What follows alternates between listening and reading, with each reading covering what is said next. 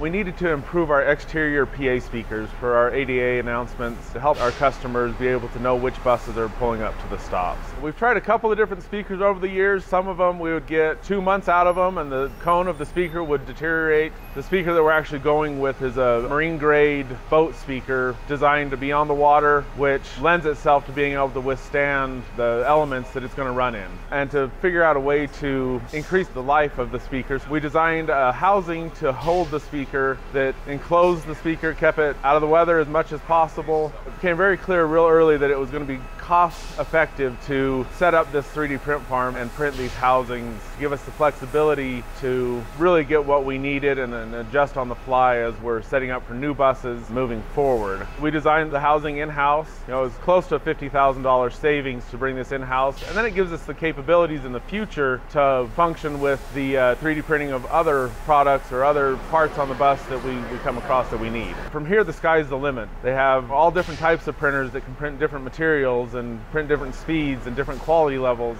And so it's really kind of exciting to see as this project kind of is proving that it can be successful, where it's going to lead to.